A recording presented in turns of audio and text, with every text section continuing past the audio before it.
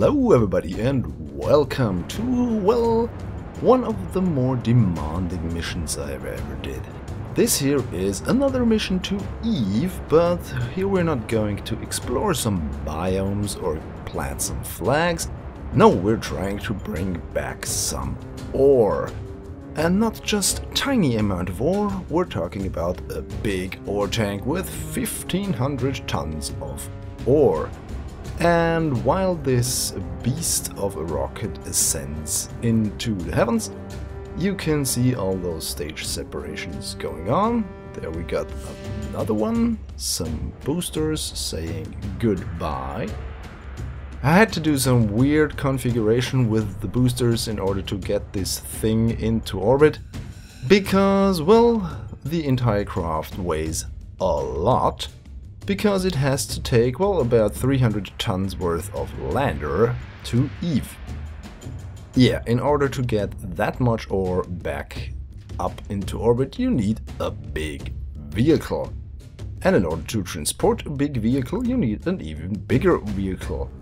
And there we go, we have some thermal radiators and communications unit hidden inside those tiny fairings up top. We also have some solar panels.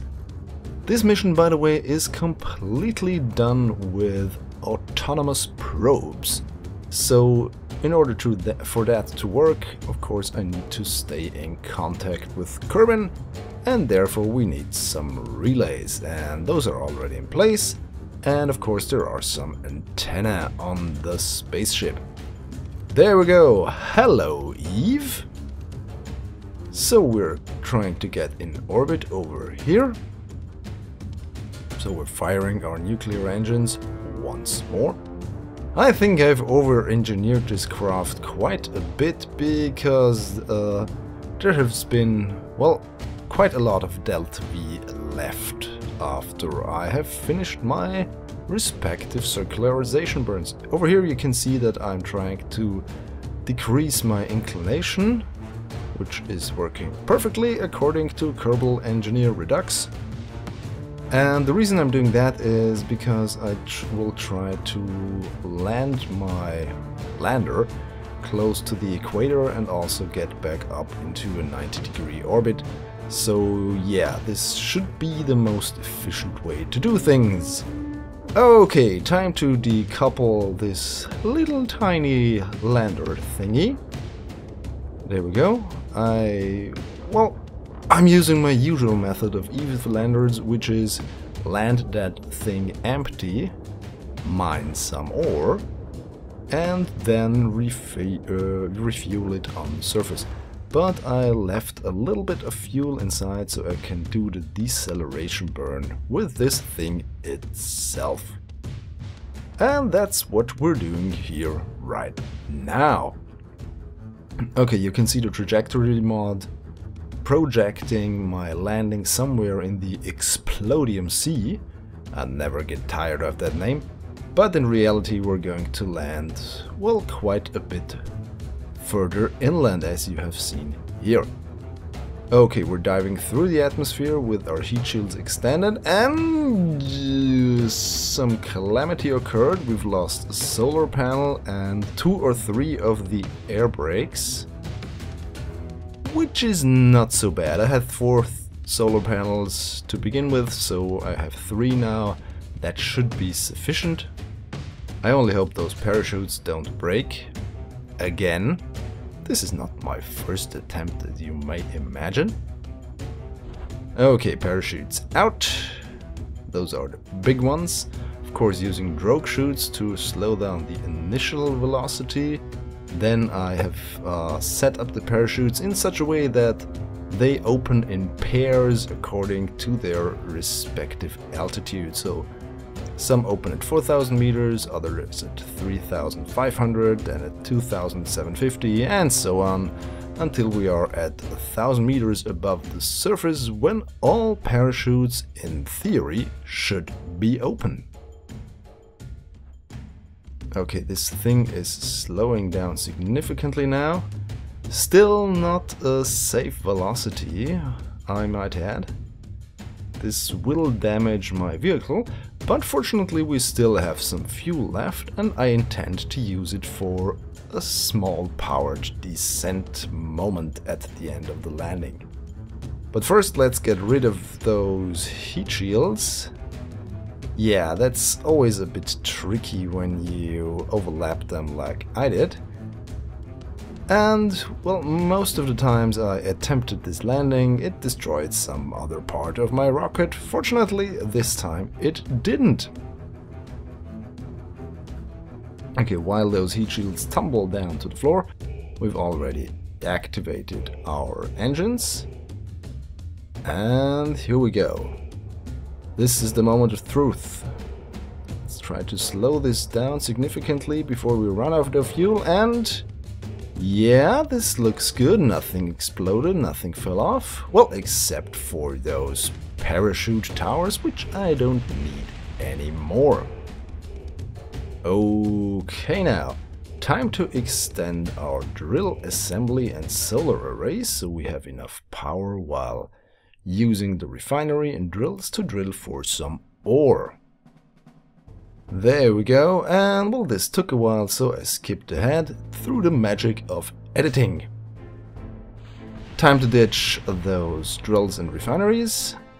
And well, unfortunately I also lost my antenna, which was mounted to the drill assembly, but fear not, the transfer craft is still in orbit and it acts as a relay, so I can steer this.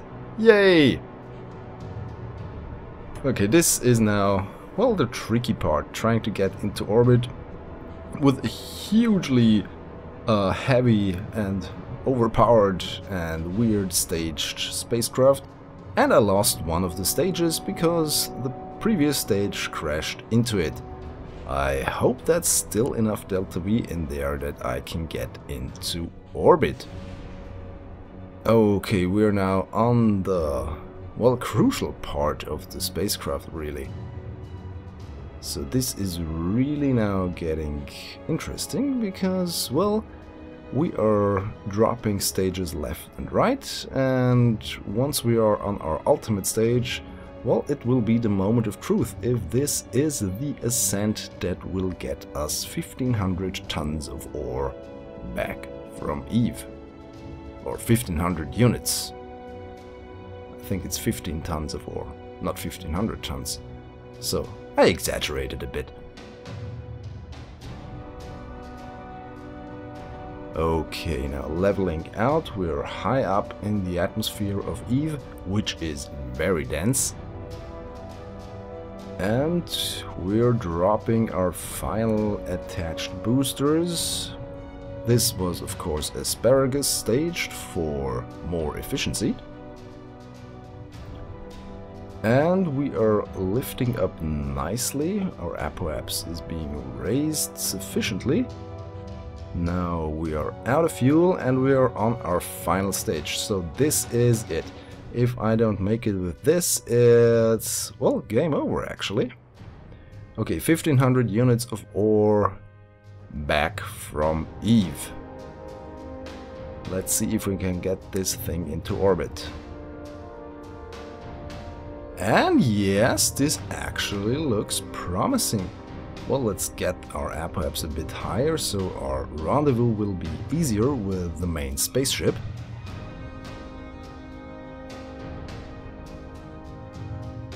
This looks promising.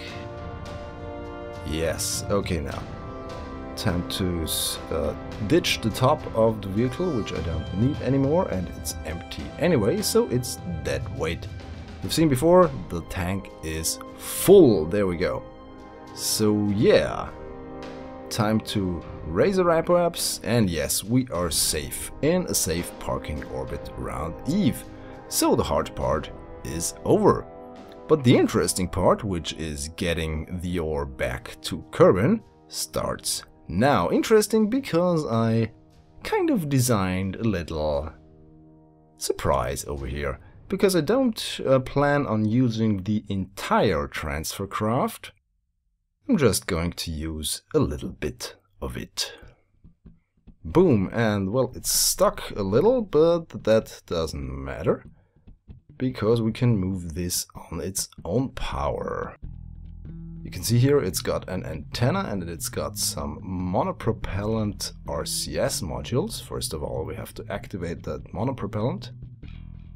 But in order to not lose any of our precious liquid fuel and oxidizer, we have to shut down those Werner engines. There we go. And then, of course, it's time to dock with the ore transporter, or whatever you want to call it. I don't really have a name for this thing. I've called it the Eve Ore Riser. But if you have any suggestions for a nice name for it, please leave them in the comments below. There we go, we have our encounter with Kerbin. I've skipped ahead, of course, a bit once again. And once we've reached our maneuver node, which is right about now, we're going to do our burn towards home. So the vector engine is, of course, supremely powerful and is quite enough to propel this thing up to the necessary velocity, so we can get our interplanetary transfer from Eve back to Kerbin. There we go, we have our encounter. We have to do some small adjustment burn later, which you can see here, and we are now quite well underway to Kerbin, and the circularization burn shouldn't be any problem with the Delta V we have left in our tanks. There we go. Boom! And now we've brought home some ore.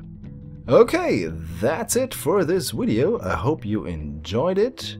And that's how you get some big ore tank back to Kerbin. Thanks for watching. Goodbye.